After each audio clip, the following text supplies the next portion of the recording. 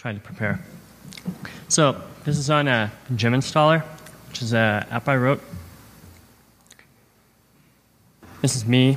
I work for Pivotal. It's one of the sponsors. And Gem Installer sort of goes against some of the conventional wisdom in Rails and or Ruby. I say don't underestimate the power of versions and vendor nothing. You should have explicit dependencies and versions. Try not to play fast and loose. Gem Installer really comes down to a YAML file. If any of you have ever used Maven in Java, kind of the same concept. Specify everything and it automatically just is everywhere it needs to be. Looks like this. So it's really all about discipline. I'm sure all these screens will be sized wrong too. So this is the Gem Installer homepage. I've spent some time writing some nice documentation and stuff, but basically automatically install all the correct versions of whatever you need, wherever your app runs, across multiple applications, machines, platforms, environments, and also make sure that all of those versions you specify are on your load path by the either the old required gem or gem command. Automatically reinstall missing ones, which is now built into Ruby gems. You can even, if you are really disciplined, print out all the gems that you don't have specified that somebody has perhaps installed on your demo server to make it work, but not on your production. Avoids this syndrome here. And try to practice what I preach. I started Gem Installer about 08/11, and I've maintained backwards compatibility with all of these versions as Ruby gems has evolved. And as you can see, they released 1.10 this morning, which broke me, which is really funny because yesterday I was green against truck, so go figure. I'll get on that. Code coverage and stuff, try to be good. All the red you see is versions of Ruby gems which I didn't run for this archive suite, and I don't know how to consolidate them. And one really, really cool thing that I'm extremely excited about that just made it into Rails 2 days ago. It's not vendor everything, and it's not gem plugins. It lets gems be plugins. And you can see David Hannemeyer Hansen himself committed that a couple days ago. It's the same one who said, don't overestimate the power of versions. And the really important thing of this is this right here. Any gem that you load prior to your Rails app starting, you can detect by looking at the loaded specs. And this patch here will put a hook in to Rails, like init Rails. And if your gem has an init Rails method, then all the stuff that's in that gem in its specification to be on the load path is going to be on your Rails load path. So your gem can be a plugin if you have that hook. It's going to be really cool. So, discipline. At Pivotal, we have 50, 60 plus Rails developers. We are a very agile shop. We have lots of projects, lots of customers. Usually we get a project from nothing to out the door in just a few months. We do pair programming. We switch pairs, switch projects frequently. We switch pair stations frequently. We re-image our machines frequently. We deployed a lot of heterogeneous environments for different customers. We run everything on CI. We have lots of common plugins, both internal libraries, and we have plugins which provide application functionality which we sell and license to our customers.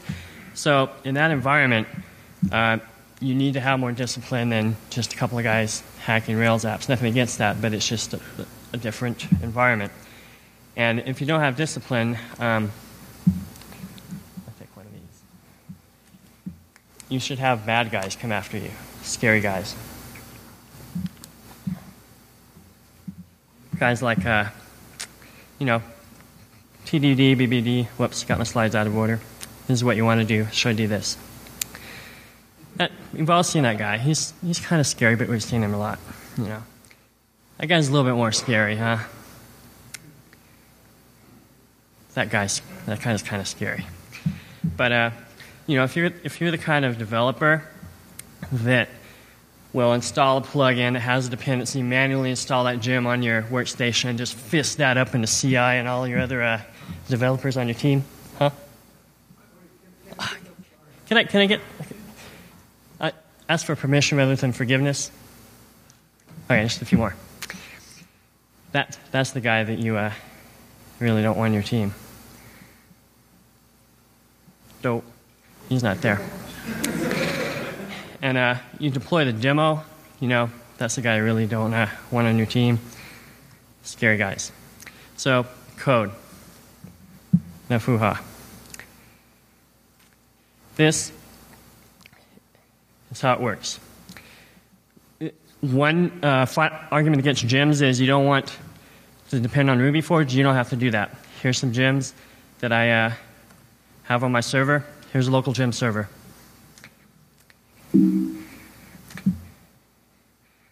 And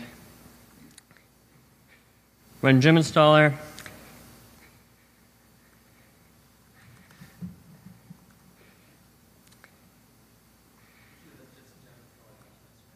Right. Everything's installed. So I'm going to uninstall Mongrel, which is a native gem. Run it again. It's going to automatically install that for me. So that's cool. What's cooler is over here.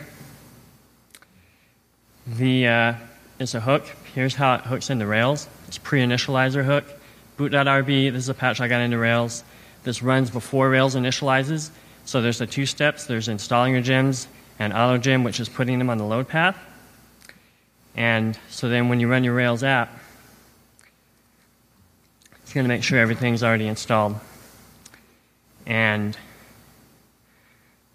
here's sample Rails app. This is included as a fixture in gem installer itself. This is showing all the stuff that's got on the load path.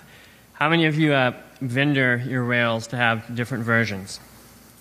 Well, like I said, with our plugins and lots of different projects, we want to make sure that stuff works against multiple Rails versions. So we can do, you saw right here, I'm running Rails 202, which is the default latest one in my gem. I'm going to export this environment variable. Whoops, restart my server. Come back over here. Boom, I'm automatically running 1990. And like I showed over here, on my CI build, you can do the same thing. You can have your CI building against all of the versions of Rails that you need to support for all of your libraries, which has saved our ass a lot of times. A little bit more code. The one cool thing it can do is you can include different configs, which I've got here.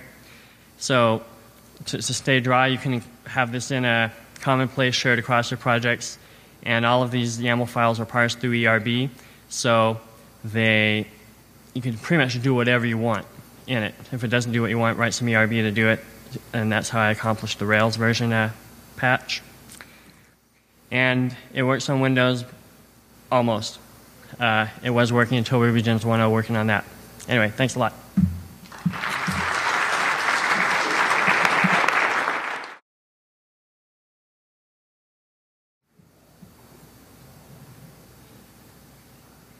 All right.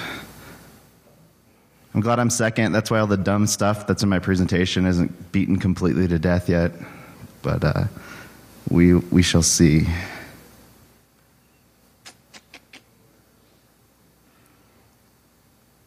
Confirm. Okay. So I'm going to show you guys a little thing I did with Twitter plus XMPP, which is Jabber, for those of you who don't know, plus Ruby equals ZOMG. This is a solemn sombrero saga. So who am I? I'm Jade Meskill. I'm the founder of Integrum. We do Ruby on Rails consulting. There's our site. There's our blog.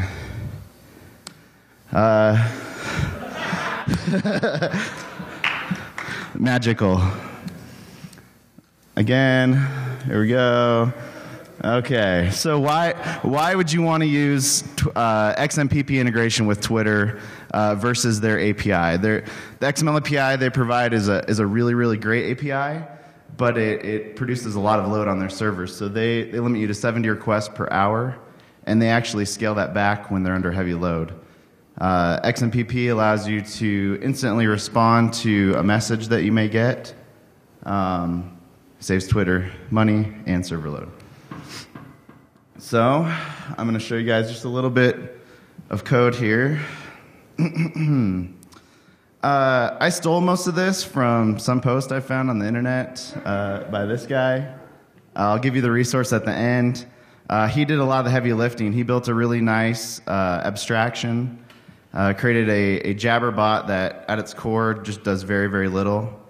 Then built a Twitter bot on top of that integrates with Jabber. The one thing that he didn't do that I really loved is inside of every XMPP message from Jabber is an Atom feed that contains a whole bunch of the data, metadata about the message that you received. So it's not just the text message itself. So what I did is I pulled that out and I used the Twitter gem and basically emulated the XML API. That's this block of code right here to be able to pass it off to my Rails app or whatever I want to treat it just the same as if I was using the regular Twitter API. Then what you do is you create a specific implementation of your Twitter bot, and you can do all kinds of callbacks, cool stuff. I'll have code that you guys can download at the end. So I'm trying to keep this nice and brief. This is purely gratuitous sombrero action. No sombreros here. Well, maybe a little one. So I stole, I guess forked is the new steal. I stole this from this guy. At Integrum, we built a couple of silly Rails apps. One is Twitter sign. If you see a cool sign, you can send us a message, and it will create these nice little signs. One of my favorites is, we saw this in Austin. Where are you? Almost never closed, Monday through Friday. That's pretty awesome. Warn children of death by electrical shock. Great. Another small thing we built is a little app called Props. You can give your friends or enemies props or drops through Twitter, and it will keep track of that. You can go to twitterprops.com to check that out. We built the iPhone interface, and then a real full-fledged web interface is coming soon. Let's see. At GitHub, I have the actual code that we use for Twitter sign, the Rails app, the Jabber integration, everything. You guys are free to clone it, do whatever you want with it. Should give you a nice little head start if you want to build something similar to Overheard or what we're doing. Things you must do: visit my blog, give me props for being so awesome, and give me drops for shameless self-promotion. Thank you.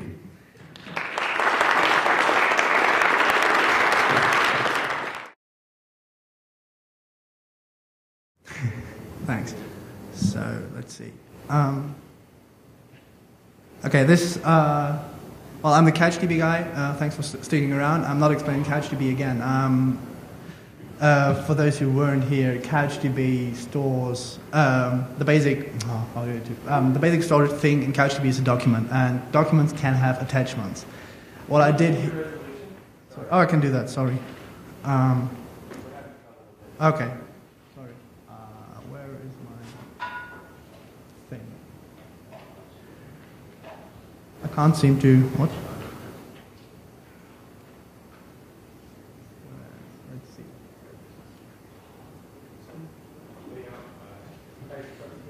Sorry? Sorry, what? I got that. Okay. Oh, what kind do you need?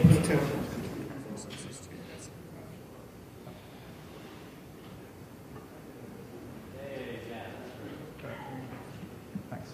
Sorry. Sorry. What I did here, I created a simple application that is just an HTML page. I put that HTML page into a CouchDB document attachment. For all of those who can read the URI here, I'm on my local machine, local installation of CouchDB in the demo database, and I have this special document called app, and I have the attachment main HTML. This is an actual HTML page, and I'm querying CouchDB live from the browser here on my local machine, showing this to you. Now, this is a very, very simple message board. I can answer add new topics here. There's nothing special about it. And other people can also do this. When I click on the topic here, I can see my text. Other folks can reply. Might have seen the chicken presentation. So this is a very basic application. The cool thing about this, as I said, that runs directly from CouchDB. When I fill out the form below and submit it, a JavaScript AJAX call talks actually to CouchDB, puts the data into CouchDB, and then reloads the current page, which triggers another AJAX call that reads the actual topics, and the threads, or the discussion thing here, works in the same way. This is very unspectacular. What I'm going to show now is, we have, there's another CouchDB server running on the internet, and we get this error message when we call the same URI on this remote server. That is because I didn't do replication. That is what I want to show here, to how to replicate the application and the data over to another remote server. So we go to the CouchDB administration interface. That's the built-in administration interface of CouchDB of the installation I have on my notebook here. And there's a replicator thing. And I now want to replicate the local demo database to the remote database that lives... Oh, fuck. Let's see if I can copy and paste that here.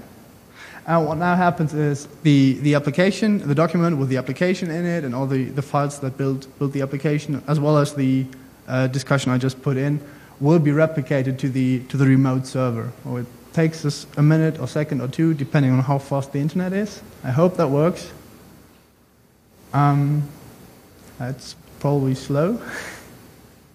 Sorry for the delay here. In the meantime, I can paste the URI that you'll be able to access the remote server as well. It seems my Safari just went away.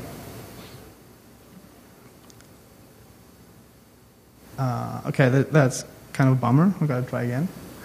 I'm very sorry about that.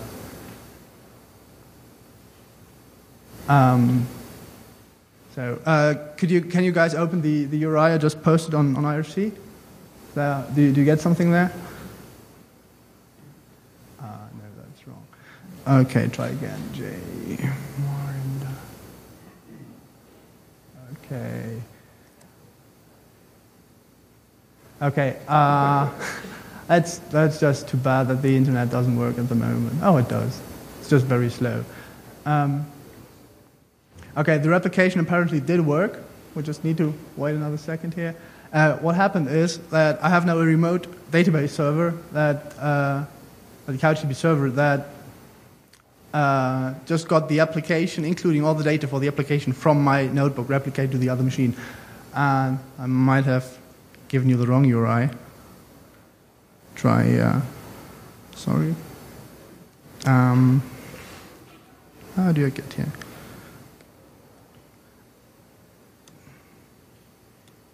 Sorry. You. Hope. No, that doesn't work. Okay. Everyone who's on IRC now gets another URI that's actually pointing to this application. Now you can use this application. Please add some comments there. Would like you to invite to do that. You can. Oh, sorry. Kind of a mess here. So if I disagree, I say, well, if I've got a new topic, foo, blah. I send this to the remote server, which will take again a bit. Okay, this is shoddy with the internet. I'm sorry. It should have been better. Okay, this is totally a non-success here. Kind of embarrassing. What I plan to show is that what is possible here is we have now this application that lived only on my machine with a discussion board now lives on a different machine where other people can use it, and when these people on other people can get the replication as well. When the discussion that happened on the other machine can then be replicated back to my machine, and I would be able to engage into the discussion even if I'm offline, or which I'm apparently at the moment. That should have been a cool demonstration of how to do distributed applications running on CouchDB. You don't have to do the JavaScript thing like I do. You can do a Ruby application in between, or whatever you want to have in between. The idea is that there's no central database server that serves all the requests, but all the people who use the application are the actual nodes. It's more of a peer-to-peer application thing, and everyone who wants to engage in this application can then replicate from and to all the peers to build eventually all the discussion that is going on. I'm very sorry that didn't work with the internet here. Okay, thanks. So I'm not going to try any further. Okay, sorry.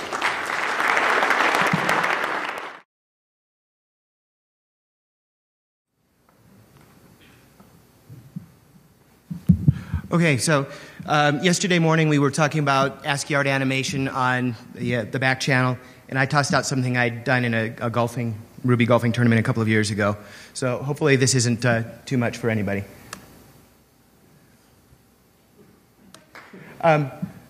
Jim Wyrick asked if this was a noun or a verb. Yes.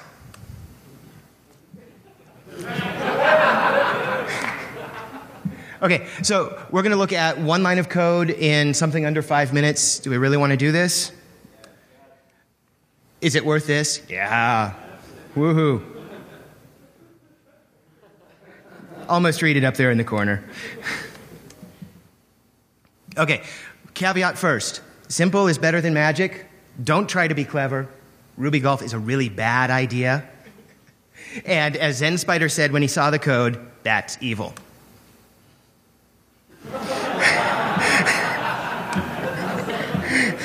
It starts out innocuously enough, right? We are going to set up a loop. We'll set up a counter, and then we'll start printing lines.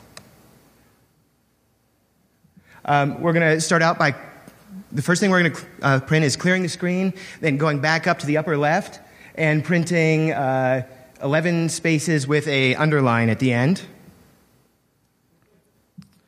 We'll print 8 more spaces, and then the body of the duck, remember? Not much. It actually gets worse if I try to make it bigger. So, and then we're going to go ahead and quack. And here's where the counter comes in, right? We're going to check to see whether we're even or odd, and then we're either going to print a closed beak or a quack and an open beak. Then we're going to hit a new line in another 10 spaces and the bottom of the duck, but we're going to proceed that in those 10 spaces again, I guess real quickly, checking to see whether we're even or odd, and then creating the waves. So, and then we're going to, what does sleep 1 return? Returns 1! So I plus equals sleep 1, you get the count and you get to increment your counter. It's awesome. Don't try this at home, really, don't.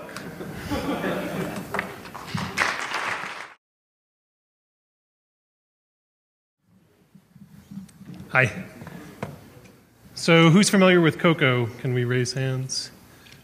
Okay, good number. And who's running OS 10 Macintosh laptops or desktop at home? Good deal.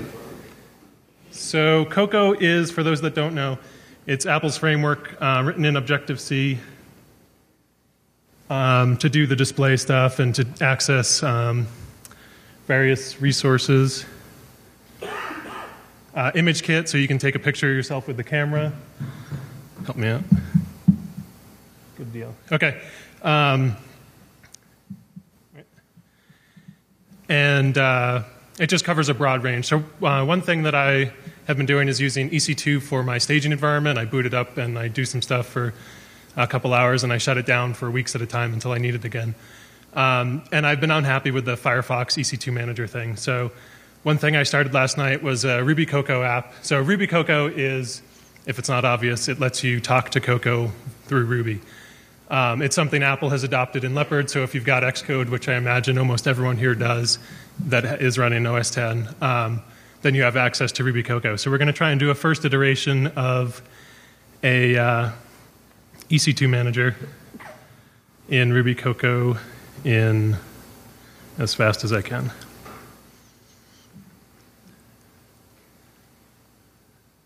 So we'll create a new project, and the first thing we'll do is lay out the interface, and this is gorgeous. There we go. Nope.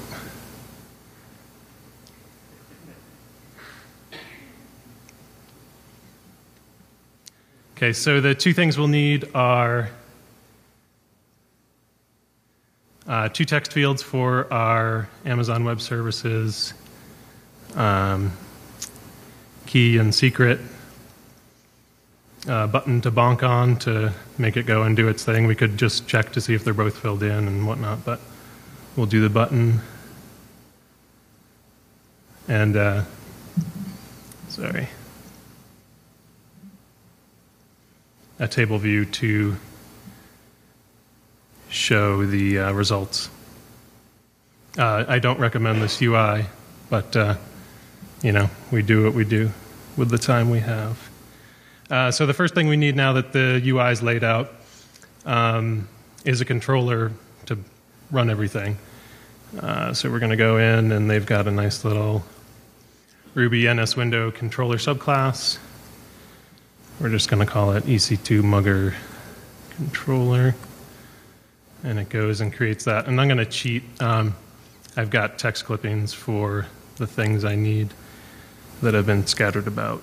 But the first thing we need is obviously to require Ruby gems, and we're going to use the right AWS gem that Jonathan talked about before. And the next thing we need to do is we need to be able to access the two fields so that we can pump them into right AWS and the text area.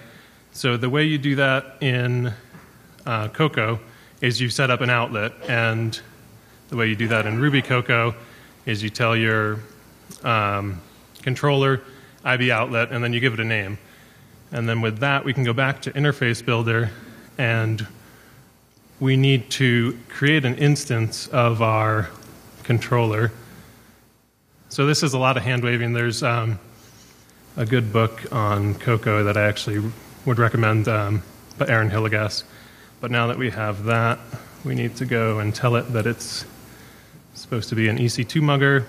We draw some lines here. Tell it this is our access ID. This is our secret key. And then this guy is our instance table view. And then now we have instance variables within this class to access those things.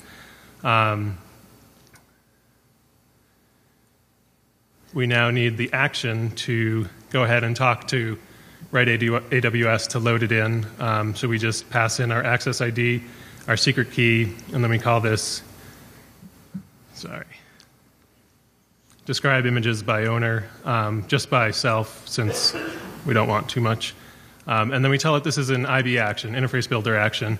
So now when I save that and go back to Interface Builder, I can drag the other way, going from the button to the controller and telling it to line that up with the that load instance action that we just dragged in there.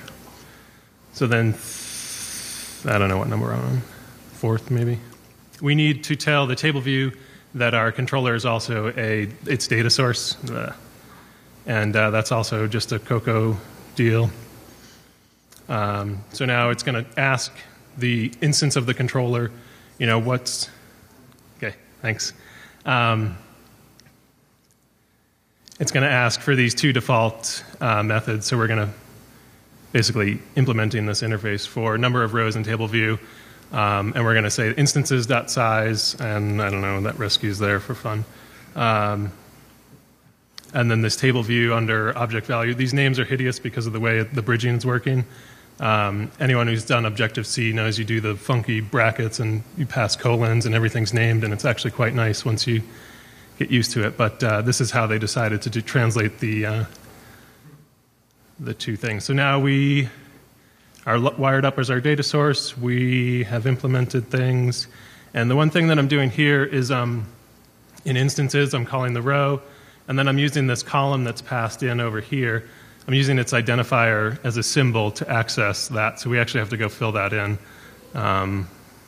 So we need to tell this, not that. The table column, this is going to be AWS ID, and this is just part of the right scale stuff, and this is going to be AWS location. And I think if I'm at all lucky, I can drag in my ID, my secret. And this is Little Snitch telling me it's actually going out to EC2, and it loaded those instances. So the next step would be able to start one, stop them, all that stuff that it doesn't do. But that's it. Thanks.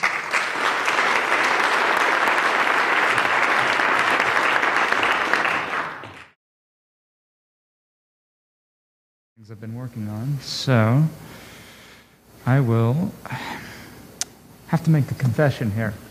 I am definitely guilty of being a polyglot. I love Ruby, but I sometimes live the second life of being a I/O hacker. So polyglot means a person who knows or is able to use several languages. And so what is I/O? Well, I'm not talking about input-output. Not talking about the moon orbiting around Jupiter, or this.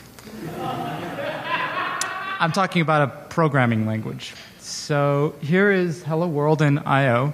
You take a string, and I'm telling it to print itself out. Here's something a little more involved. It's basically, the 99 bottles of beer on the wall. This, I'm trying to show the more familiar aspects of the language. You've got your shebang at the top. You've got a function that has a couple ifs in there and, a return. And then you've got some sort of a for loop. You can kind of figure out what it's doing. And some writes there. But yeah, I/O is objects, though. And I want to show that more so because, idiomatic I/O code really takes advantage of this. So here's another example. We build an account and we have a balance and deposit. I really don't want to go into depth in explaining this. It'd take too long. But there are a couple interesting things to note about this. First of all, there are no classes in I/O. It's all just objects. Now, yes, in Ruby, classes are objects themselves, but it literally is just objects implementing an entire object protocol and object system. So we call these prototypes in I/O. And prototypes can be inherited. So you can take a prototype and say, I'm inheriting from this prototype. You can change these prototypes on the fly in I/O. So you can decide 1 minute that you're a car and another minute that you're an airplane. It's up to you. It can be quite absurd sometimes, but sometimes this flexibility is needed. So the other thing is there could be multiple prototypes, so you can do some pretty creative things with dispatch. There can also be 0 prototypes if you want to be some sort of root object with nothing else backing it. There's another cool thing about I/O's object model. The inheritance between these prototypes is differential, and what that means really shortly is that when you take an object, your prototype, you want to specialize it, and you take that and you clone it. We can go back up to this, and you see I'm taking a generic object and cloning it and making a count set to that with some custom stuff inside, the balance, deposit, and show stuff. But there's one special thing about the differential inheritance. What this means is you only store the the differences between your prototype and yourself, not a complete copy. And what it means is it's really easy to go back and monkey patch and change and update code. It makes for a really, really nice language, that leaves everything open. There's nothing sacred in I/O. So, can Ruby do this? I guess would be one question. Why I/O at all? And it almost can. It's not quite as dynamic in a number of ways, but it's got some cool hacks you can do. From the Ruby internals talk, you might be able to understand some of this code. So I'm just creating this class. I'm naming it Proto. You could do the whole, class Proto semicolon end there, but this is self-explanatory. Anyway, 1 minute. I'm defining clone on the class Proto, and you can see how. I can basically create some sort of a prototype-like object system right in Ruby. Problem is that you still can't have multiple parent prototypes. You can't change them on the fly and other things like that. So sometimes that isn't enough with what Ruby gives. Sometimes you really do need some sort of expressive environment to build a DSL or build a very, very specific language for something. Here's a quick method that I wrote a few years ago. I'm not going to explain it since it's probably going to take too much time. But anyway, this allows at the very bottom the two lines to work. It's basically functions like Ruby's inject, but I'm completely doing everything dynamically. I'm deciding what should be a variable name, what should be a value, and what should just be executed like code. Lisp coders will definitely recognize this sort of setup. You can definitely use your code as data, and data can be used as code just as easily. So it isn't all simple all the time. You look at this code, and you can see quite a bit of internals. You're dealing with the AST and stuff, but just like in Lisp, you can build up your language and make this look a lot nicer. I just don't have time to show that.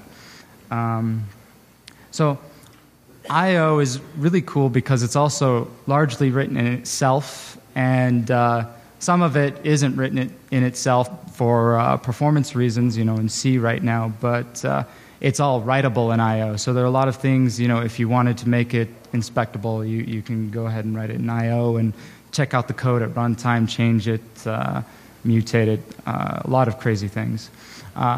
So my question is, why can't I have both? I really like using a lot of different languages. So I/O is one of those, and Ruby is another. So I started this project a little while ago called Iodine, which is not released yet. It's not quite ready. I did some hacking on it the other night, but not quite finished. There's some major bugs. So soon to be released on GitHub, but it implements I/O on top of Ruby, and soon Rubinius is my goal. However, I started with that goal, and they just made too much progress. Keeping up with their progress was actually the hard part. They would change enough of the VM often enough that I just decided to wait and start with just Ruby. It's really cool for things like secure code, sandboxing. You can really build custom environments. You want to run untrusted code. Really, really easy for that sort of stuff. Really, really kick-ass DSLs. If you think Ruby's good at DSLs, I/O is definitely the next step up. Very embeddable. It's a very lightweight language at the core, so you can take what you want. You don't have to bring a lot of baggage with it. And the concepts are very simple, so it's usually easy to implement and easy to adapt to whatever language you want to bridge it with. It's experimenter-friendly, so like I mentioned with monkey patching and just being able to attach and look at and reflect on just about any part of the language, it's really great for that. So right now, status, I hope to release some alpha code on GitHub and maybe the next week, and hopefully by GoRuCo with a conference-driven development schedule, I'll do a more official release. So here are some further resources. You can go to iolanguage.com, the official site, to read more about I.O. I've got iodine.net that I'm going to be setting up soon. It's not really, there's nothing really there right now. You can go to I.O. on Freenode, and there are a lot of helpful people. I'm usually there as Binary42, so give me a ring. You can check out the I.O. repository on GitHub right now. I'll be putting my stuff there as well. And if you have questions, you can email me at this address. Any questions? No questions. No questions. Okay, we're done. Done. Okay.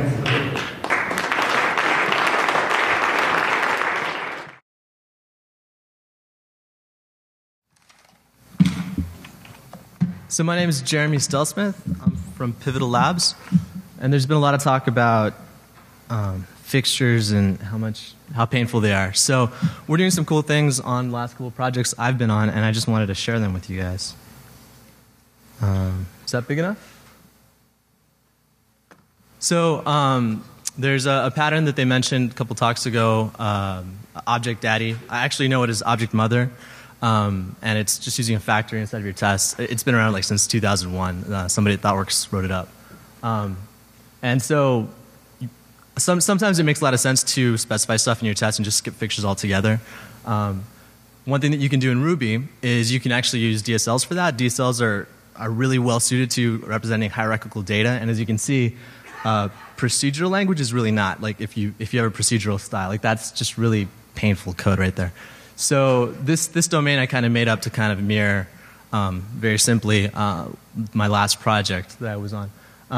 And so in this domain, there's a company. Companies have sites. Sites have buildings. So a site is like a city, like Los Angeles or San Francisco. Buildings have contractors or locations. So a much better way to show this, to build it using Active Record,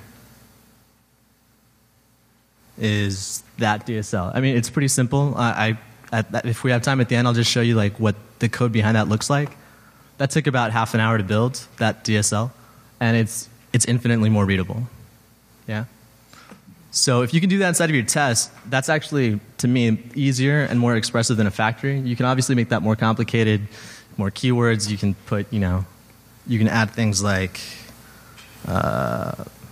whatever other fields you have there as you need to. But things that are implicit here are like who the parent is, and it's very visual, and it models the domain much better. So that's one thing. Sometimes, though, I like to use fixtures. My big gripes with fixtures were that you had to maintain YAML, which is just painful, and that they were global. So one thing we've already talked about was fixture scenarios. So that solves the global problem because you can have different fixtures for different scenarios. And within your test, you can, for example...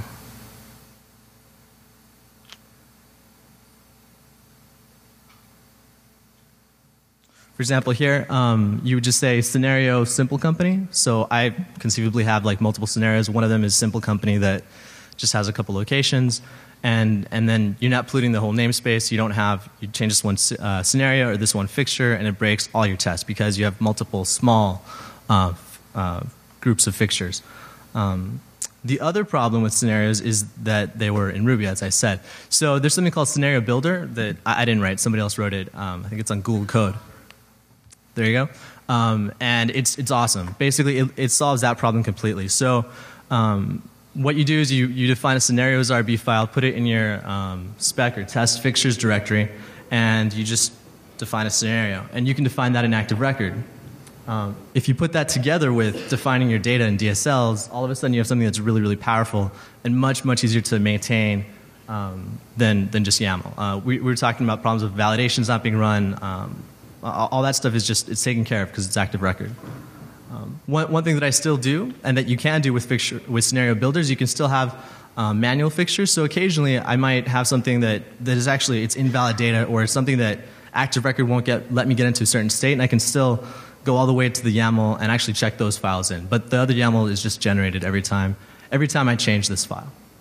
So here we see this is the simple site example, and I mean, it's pretty self-explanatory, yeah. So there's a a simple company that has two sites, one building in each site, and 2 locations. Here's a more complicated example. It kind of just makes sense. And I definitely don't use this all the time. Like, for example, one good example, one common thing that happens is you actually want to do a lot of stuff with the data, and you don't want to expect to get exactly certain things back that require a lot of knowledge of what's actually in the fixture, or you just want that for like one specific test. In those cases, I don't bother putting it into a scenario. I just put it in line. And because I have that DSL, it's really easy to do that. So in this case, we're trying to have copy-pasting of a site from one company to another. And so I just go ahead and create my company just with the stuff that I need for that one test. And then over here, another pattern that we do a lot of is round tripping. So that's the Ruby to create the active records. And the active records know how to create the Ruby that you use for them. So basically, after I do a paste of this site A, it should look something like this. And that's like readable by me as a human. Cool. So that's pretty much it. If you have any questions or want to know more, just go to my blog. Crap. I hate that. My blog at onemanswalk.com. It should be up there like tomorrow, the next day, or just email me at jeremystelsmith@gmail. Thanks.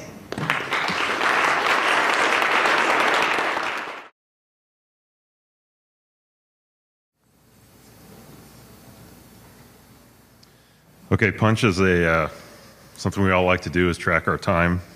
Punch is a command line time tracker written by Ara. He's not here, so I'm doing this for him. Anyway, it's super lightweight. It's just a single user on your computer. It's punch card style. You punch in, you punch out. It has YAML storage. It's super easy syntax, and you can gem install Punch if you want to use it. This is the syntax. Punch in and your project name. You can punch in an hour ago. It uses the chronic gem. You can punch clock, something you did before. So the first argument is when you started, and the second argument is when you finished. So that would basically punch in an hour and a half on the project name project. You can punch in on a project and give it a task name. So the -M is a message, so you're talking about Punch. While you're in a project, you can send a log if you're switching to a different task. So you basically say Punch log, the project name, and then whatever you want, and the quotes are optional. So both 2 and 3 there kind of do the same thing. Then you can punch out of a project right now, or you can punch out 20 minutes ago or whenever you finished. And then this is how you do your reporting. Punch list will give you a list of all your projects. Punch total will give you a total of every project. A punch total after yesterday will tell you how much time you spent yesterday, or after yesterday, which is today. Anyway, then you can do after last week, and then you can punch list project, and it'll list all the time records you have. All the output in Punch is YAML, so you can pipe this into something else, or you can get it in some Ruby app. You can just run this command into an I/O and read it and do whatever you want with it. And you can punch list what you did in January by doing after January 1 and before January 30th. And then you can punch dump a project, and that'll give you the raw YAML that this was done as. And then the data is stored in your home directory in .punch.yaml. You can just edit that file and do whatever you want. Okay, Punch is written using main. Main is totally different than Punch. Main is basically a controller for your command line apps, and it's used actually by a lot of people. How many people use main? Okay, not as many as I thought. Okay. Anyway, main basically makes it really easy to write command line applications, and it does a whole bunch of stuff for you. It's an excellent example of a DSL. So this is a main app right here. You require main, and then you have main and a block. Every main app has a main and a block. And then the mode is the first argument after your application. So if you typed on the command line myapp.rb install, it would run the block that's inside mode. So this is kind of the bare bones main app. Some of the advantages of main is it has this unification of options, arguments, keywords, and environment. It auto generates usage and help and validation. The modes can be multiple levels deep, so you can say install my thing right now, and you could go into your whole block inside block till you got to the thing you actually wanted to do. Has IO redirection, logging, has error handling and exit codes, and you can use your own DSL. There's no namespace collisions of anything, and it parses argv and all that stuff. Okay, don't I get 10 minutes since I'm doing two things?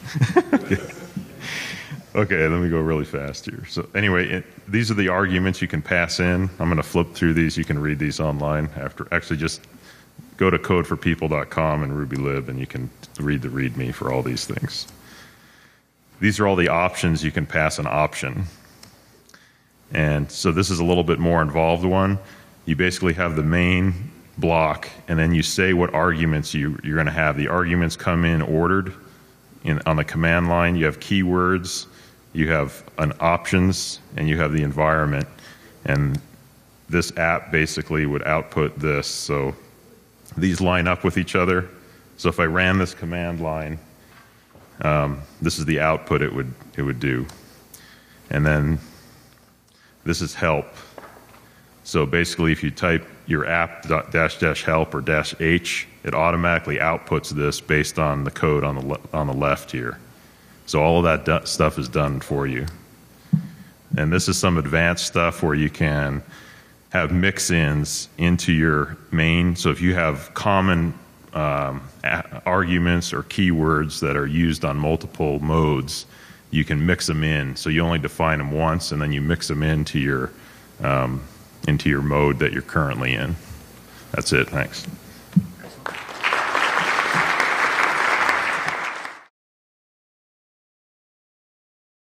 Thank you.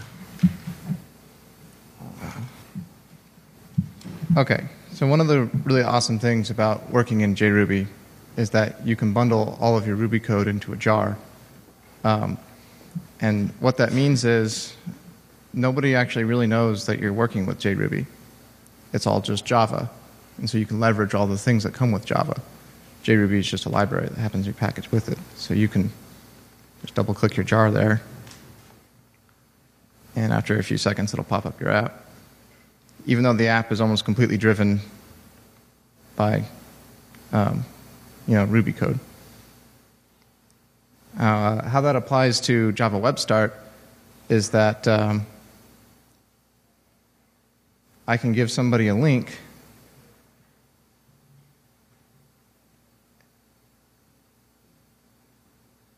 and it just downloads and runs the app. I already have it downloaded because it's about a 6 meg download.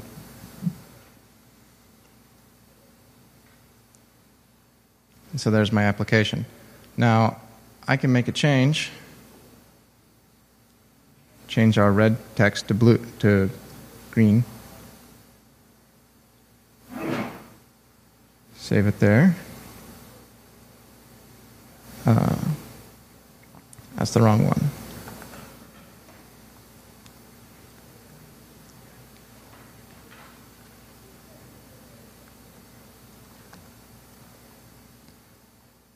I have to sign the jars, and then I can transfer that over to my main server here. Wow, this is annoying.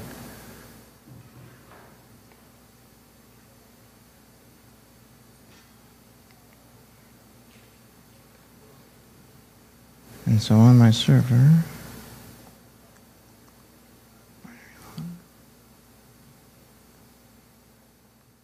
now when I run it again, it automatically grabs the latest version and starts up the app.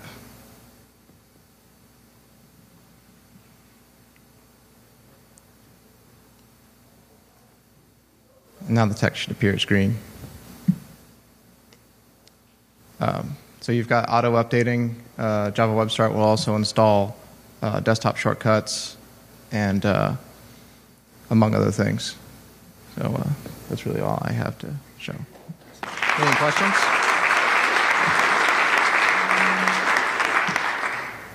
Do I have time for questions? Or? Any questions? It's a weird security thing with Java. You have to sign your jars in order for them to be trusted. I'm using kind of a temporary developer signing right now, so that's why it comes up and says this is untrusted. Are you sure you want this? I believe you have to go through VeriSign and actually pay them some money to sign the jars for real. Anybody else? From the browser, it can block basically the name of that. So long as you have Java installed. Yeah. So that originally was a shoot down, wasn't it? It's just running shoot? This is the remake using monkey bars, which was the lightning talk we had yesterday. 6 meg, is that Yeah, JRuby Complete is about 5 megs, the jar for that, and that comes with the core lib. You could probably truncate that down by pulling out a lot of that stuff that you're not using. Okay, thank you.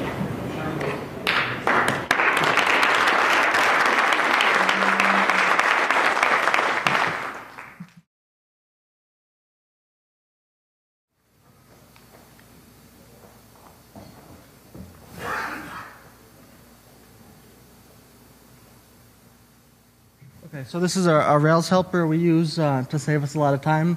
They're auto-saving fields, so they're input elements on a web page that know what data they contain. So they know what object, what column, what table.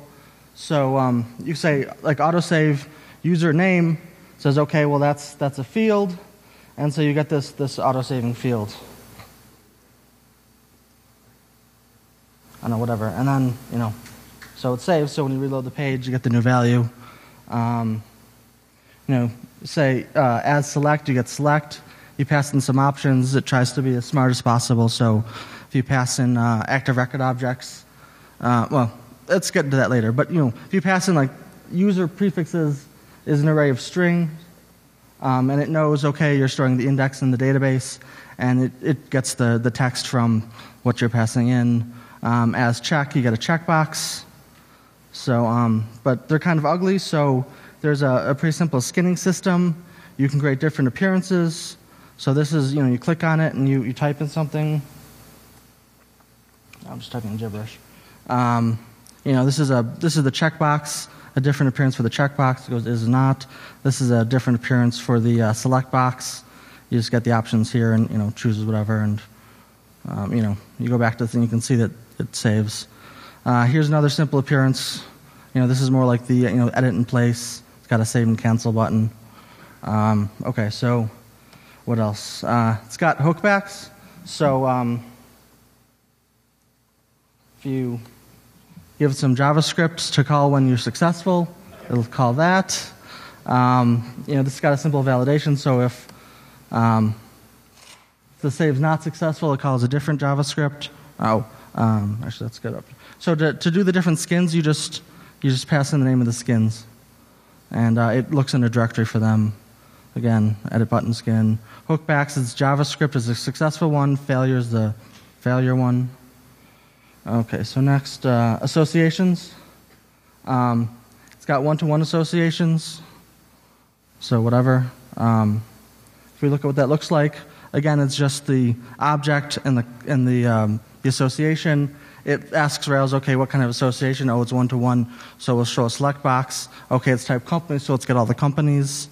If you don't want all the companies, you can either pass in just the array of the companies you want, or a conditions clause, and it'll just get the companies matching the conditions clause. So again, both of these are just the ones starting with S. Trying to get something lower on the page. Why is this?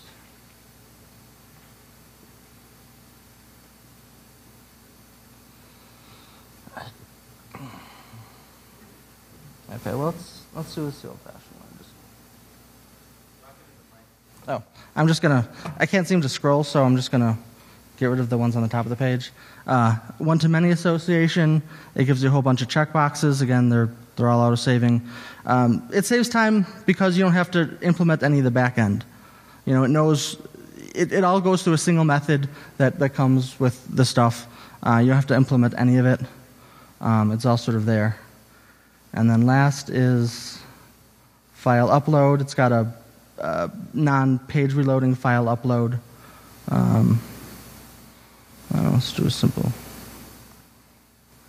So, didn't reload the page, it updates the image.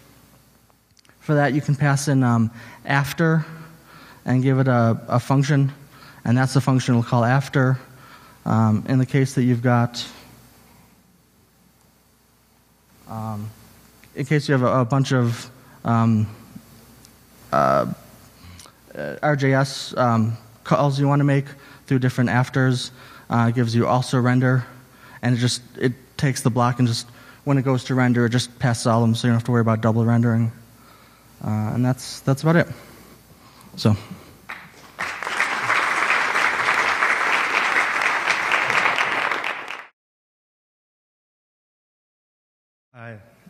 So that's me. I'm Jim Lindley. I work for Academic Management Systems. We do software for universities. The problem we have is an app. It's currently in Visual Fox Pro, but we're converting it to Rails because Visual Fox Pro is discontinued. Some of the things we deal with are surveys and questionnaires where each level at a university gets to add their own questions. So the typical design of a form is problematic. We can have up to 1,000 slightly different forms per install, which is pretty hairy. So the issue I'm trying to solve is that we have to heuristically generate some form layouts. And I wasn't sure where to start, so I went back to basics. And here's a Rails scaffold. And it generates this sort of markup, which is fine. It gets the job done. But to get to where we need to go is the form builder comes up. And how many people here have made form builders before? Probably lots of you. It's basically just subclass the Rails form builder and add your wrapping markup so you can get rid of some of those P's and B's. It's pretty old news. It's been in Rails since, I think, 1992. All right, Accessible Form Builder is a plugin I started with. It allows you to add notes, required asterisks, labels. The markup looks like this. You can see a few lines down, required true. A few lines after that, note, be festive. Generates all this markup. There's not much HTML here. I think just the H1 at the top. This is all pretty basic Rails stuff. And it adds that required asterisk for age and the note at the end of headwear. All right, so here's where I took it from the existing plugin. Blueprint is a CSS framework. Has anyone ever used it? Fair amount of people. It basically strips down all of the browser's default styles, builds it up, and gives you a little bit more. Column layout, typography, default styles. This form builder needs reset and grid files to work. In the form builder, for like a text field, you would add a couple extra parameters. It would generate Blueprint CSS classes. So here is a different example. And you can see, like the top line, span 6, that tells Blueprint CSS to apply 6 columns to it. And there's a slight shim to Blueprint CSS to help make some of this work. So here's the layout. This is no real HTML, and the CSS is just from Blueprint and the plugin. You can get columns and a few other niceties. And the reason we need this is that with all these different forms, we basically have to serialize the form layout.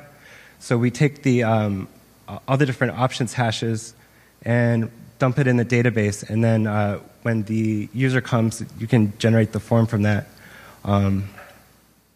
So a nice, decent-looking form without too much work.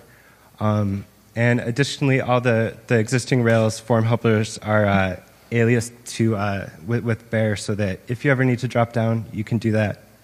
And if you need quick forms, prototyping, that sort of a thing, you might find this useful. I'm going to add some specs to the plugin that were non-existing. Continue to add CSS to make it more useful to people. And then eventually I will release the corresponding plugin that serializes the form layouts.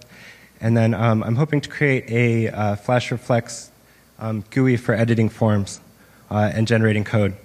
So it's still work in progress. And here's some credits for the really good work I'm building off of. I don't know if either of those two gentlemen are here, but if you are, thank you. And that's it. It's on GitHub. And thank you very much.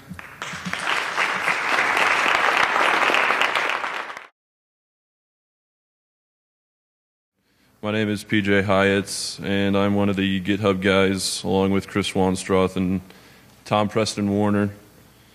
That was actually a beautiful segue. The previous Lightning Talk had a project on GitHub. As soon as I figure out this display... Whoops.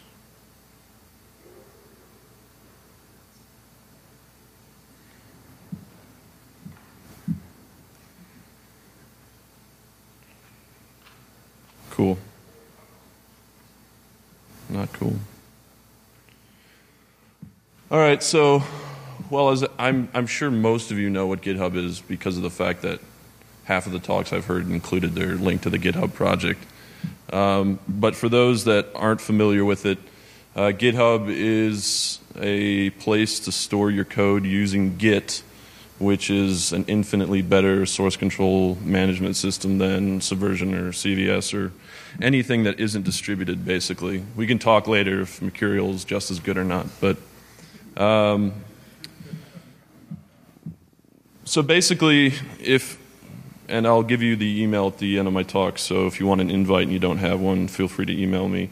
But this is what you'll see when you first get to GitHub, and I'm just going to do this locally in case the network gets flaky. But you'll come to GitHub and you'll say, well, there's this really awesome project that I want to work on.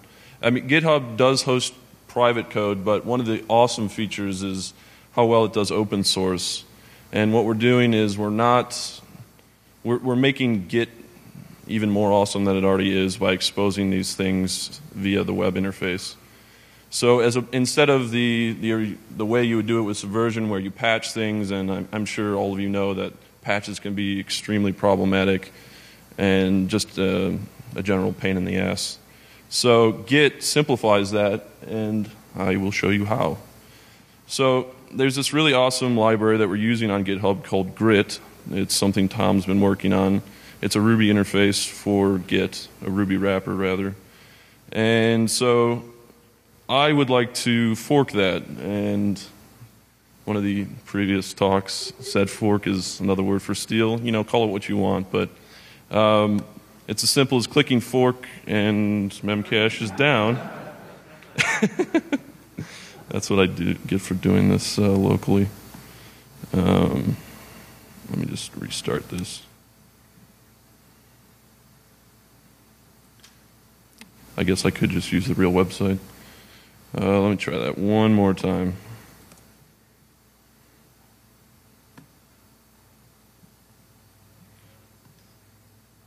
No? Okay, well, let's use the actual website and see what happens. I'm sorry? I've got my Evdo.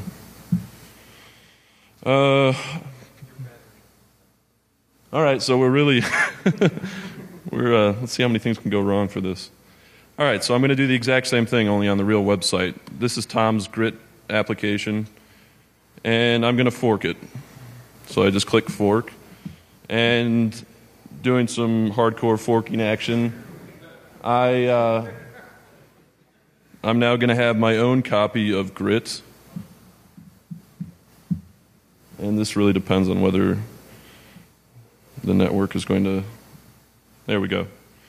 So here's my own copy, and the beautiful thing is that now, if I want to make changes to Grit, I use this URL, I clone it, and pull it in, do my changes, and go back to Tom's original grit library and go. Where is the pull request? Do I not even know how to use my own website? That is the question.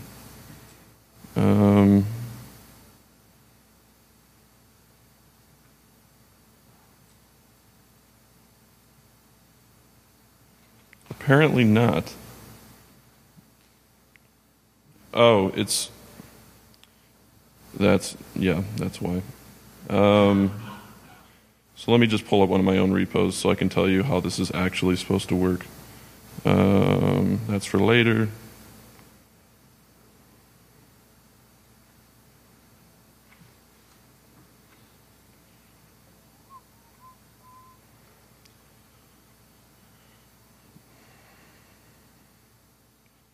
So let's say this is one of my project auto migrations. There we go. Auto migration. So let's assume that I've actually cloned this and it's not my own project. I click pull request and I go, hey dude, just made some incredible changes. Check it out. And I don't know why I would add myself, but actually, this is strange. I don't think the Ajax is working properly. But let's assume that I send this pull request. Maybe this will work. But essentially what it's doing is it'll say, hey, Tom, I just made this awesome change set. Pull in my repository that I've forked from you. And instead of dealing with this whole patching scenario that can be so problematic, one of the things that Git does very well is merge. And so what he would do is he would pull in my clone into a remote branch, and he would just merge my branch with his branch, and then it's all taken care of. So it's essentially what you would do for everything, is that you merge as opposed to patch, and that is one thing Git does very well. So the idea is that instead of giving people commit access, they just have to like you enough to merge your branch in. So, if you wanted to work on some Rails patches that involve, some major changes, you don't have to ask them to make a special branch for you. You just clone it yourself, or fork it rather. You fork it, you do all your work, and then people are like, hey, this fork is actually really awesome. And they go, all right, well, we'll just merge it in. So I think it's incredibly powerful for how I think it's definitely an evolution for the open source community on the flexibility and how easy it is to get a copy of get a copy of another project, do all your awesome changes, and then tell them that they should think about merging it. So I'm probably preaching to the choir because I know, like I said, half of you are already using it. But for those that aren't, please email me at pj@logicalawesome, and I'm happy to give you an invite. But that was probably the worst demo I could have possibly have given you guys. But there you go.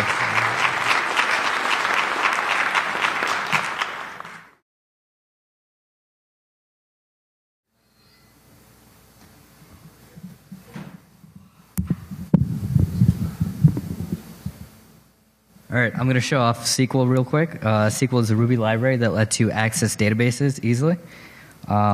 Just dive into some code. So you basically require Ruby gems, require SQL. There's a couple ways of connecting to different databases. You can give it a URI, so that's how you would connect to a MySQL database. Give it a user, pass, host, DB name, whatever. You can also pass in a hash with different options instead of a URI. So you could connect to Postgres like that. You can connect to SQLite, just give it a file name. Or for this demo, I'm just going to do, if you don't give the SQLite a file name, it's just going to create a database in memory. So we have this DB object that has a database connection. We attach a logger to it. You could use the standard lib logger like this, just basically assign the logger. So here we're going to create a simple table, has 3 fields. This uses method missing to basically pass on whatever string down to the database. So whatever your database supports, you can use in your schema. So at its core, SQL is basically has this concept of a data set, which lets you build SQL using Ruby. So the simplest data set is basically you take your database connection and say you're accessing numbers. So this means you're basically doing a select all from the numbers table, which we just created up here. So if I run this, you can see basically the SQL generated by that second command is select star from numbers. So we'll go ahead and populate this with a couple rows, run it again. You can see it's inserting a bunch of data. You can see in here I'm using time.now and n days ago, and it knows to convert that into whatever your database wants. We can go ahead and start querying the database. So when you do a .print, it basically does a nice little ASCII graph. You can see it's doing a select star from numbers. You can start applying filters to your data set, and this uses parse tree as kind of like Ambition, so you can basically pass in Ruby code in a block, and it will convert that to SQL. So over here, we're taking this base data set and calling where on it, and we say anything in your block that's a symbol is considered a field in your database. So we're saying look up basically all rows where the num field is in this range, and it's smart enough to know that a range converts to an inquiry in SQL. And you can chain data sets, so we're assigning it to this variable over here, and then we chain and we add another clause, which is an order clause, and then we print it out so you can see it builds this query. It knows how to deal with that range, and we're printing out those values from the table. Same thing, we can apply a different order clause, and now it's ordering by alphabetically by the name. We can call delete on any data set, and it'll just delete those. And so here you can see same thing. It's calling delete on using the filter we specified, and you can see those rows are now gone. You can do the same thing with time objects in here. So again, it knows how to convert that into the proper SQL, prints out the correct rows. Same thing with ranges with time objects. So a couple more examples. I took this zip database from Zips on SourceForge. Same thing, I'm connecting to SQLite database on disk. You can see in here, again, in this block, I'm saying if the state is in this array, and again, it knows to do an inquiry.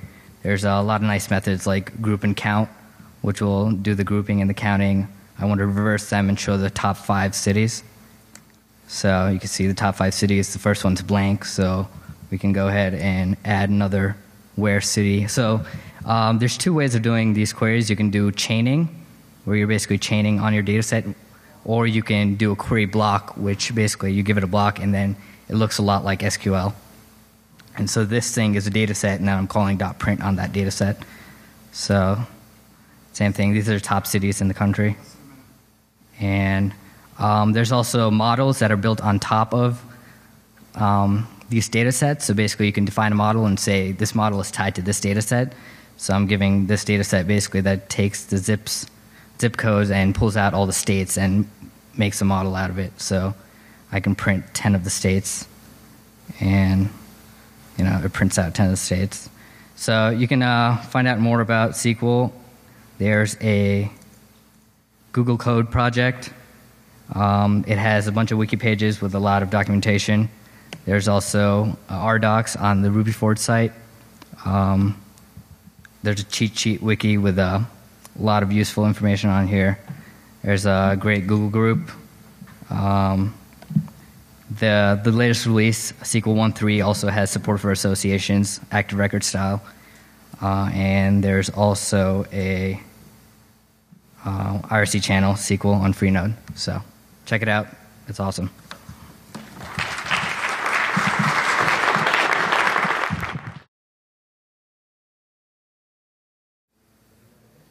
Okay, so everybody seems to have their own way of doing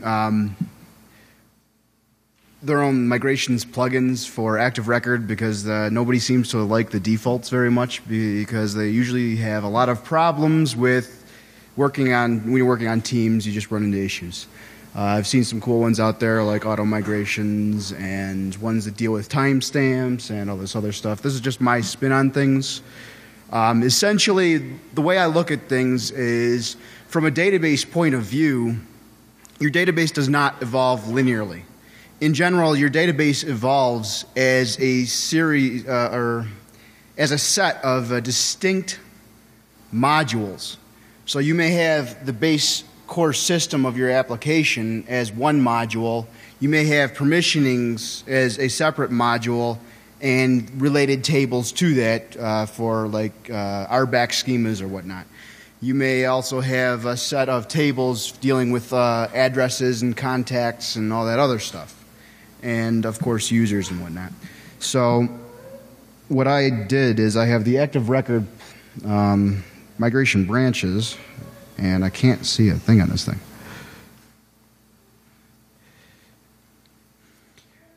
So with the plugin, if you do script generate, let's see if I got it.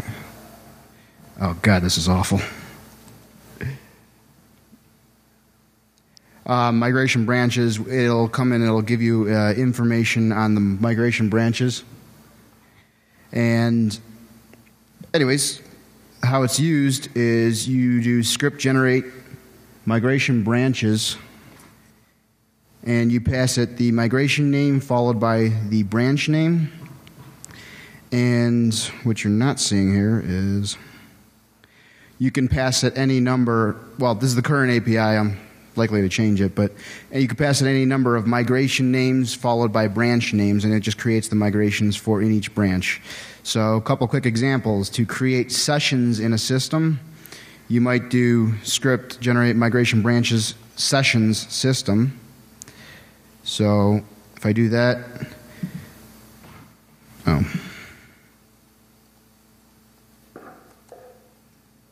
So if I do that, what it's going to do is it's going to create db migrate system directory because it wasn't there already, and then it's going to create 001 create sessions within this. So basically it's namespacing your migrations for Active Record.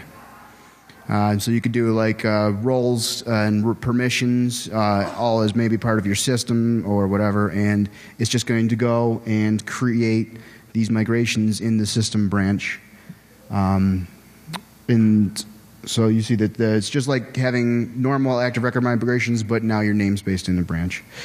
You can create two migrations in, say, a user's branch at the same time by saying users, and user preferences in the user's branch, and it creates them. Also,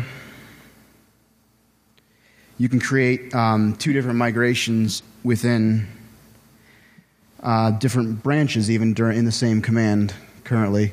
So I created a states table in the lookup. I created addresses and address types in the addresses namespace or migrations branch.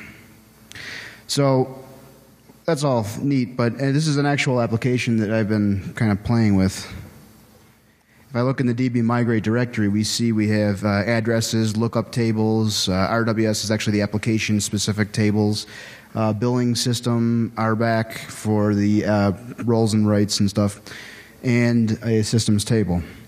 So let me make sure our database is empty first. Okay. So if I migrate on this, what I see is it didn't do anything. Because in the db migrate directory, there are no migrations. So by default, it migrates along the standard Rails migration path.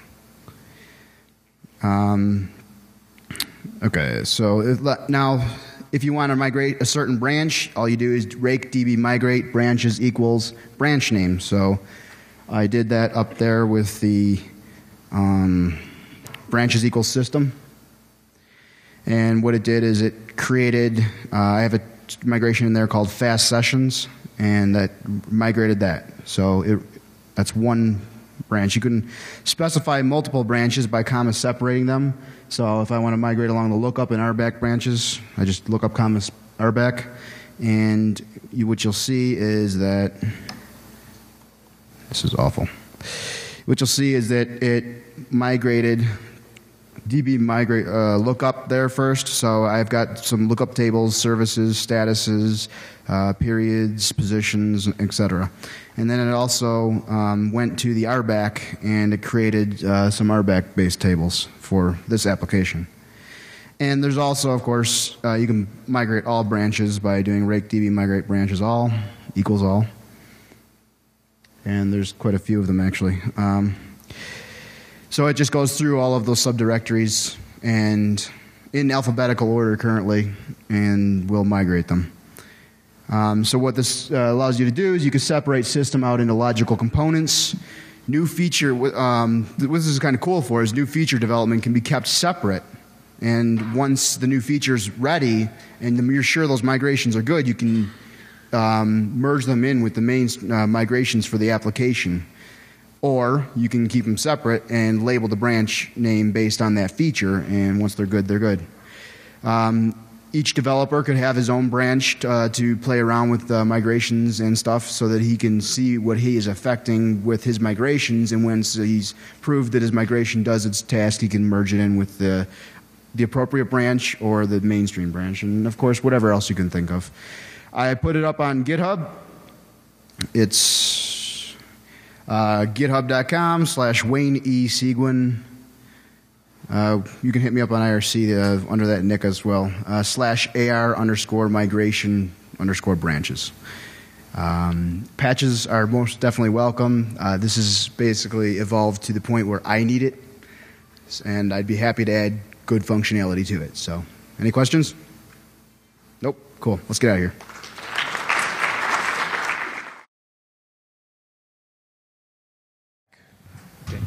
I've been challenged to do this in 60 seconds once I have my screen up, so we'll see if I can. First of all, where can I plug in my screen? What do you need? Looks like just a regular VGA out. There we go.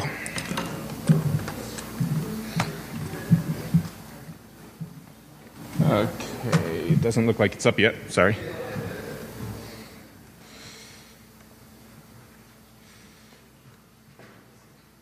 Hopefully this won't mess with the windows that I already have open.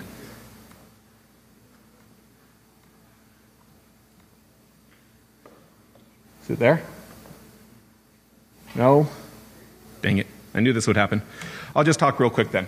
What I was going to present on, and what I will still present on, though you can't see it, is granular testing in Rails. How many of you have gone and run your Rails rake test and had it take 2-5 minutes to run? How many of you are ADD like me? Do you wait 2 to 5 minutes, or do you go read a blog post? What I've written is just a small rake task that you put in your libtasks directory that will let you run specific unit tests, specific functional tests like rake, test units, and then model name, and it'll run just the test for that model.